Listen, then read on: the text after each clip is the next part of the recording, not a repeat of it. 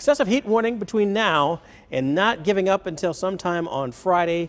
Instead of all, it was, say, 2/3 of the viewing region under this excessive heat warning, and now they've elevated the heat advisory that was north of 36 Highway.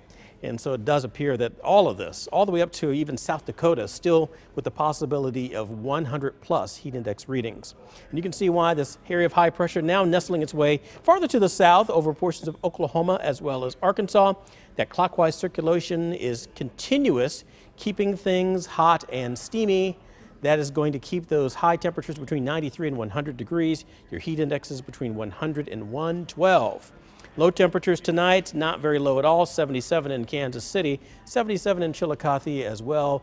Olathe getting down to 77. That hour by hour is going to have it moving through the 70s very quickly. 91 by noon, 95 your high temperature. Feels like temperature on the max 100 degrees as we're heading into midweek. Not much relief in sight. Everybody in the 90s, the mid-90s of that, if not the uppers, starting to move in. And we're going to be very close to 100 degrees heading into the weekend. Future scan those, painting on those chances of rain showers, which really diminish. So pre-dawn on Wednesday, a fairly dry note. Heading to Kauffman Stadium, this is the way the forecast is looking. It's going to be a steamy one out at the ballpark, 92 for the first pitch, 84 and humid for the 9th inning. Here's that 7-day forecast, and temperatures really don't cool down significantly. 77 to 95, hot on Wednesday, 78 to 98 degrees on Thursday.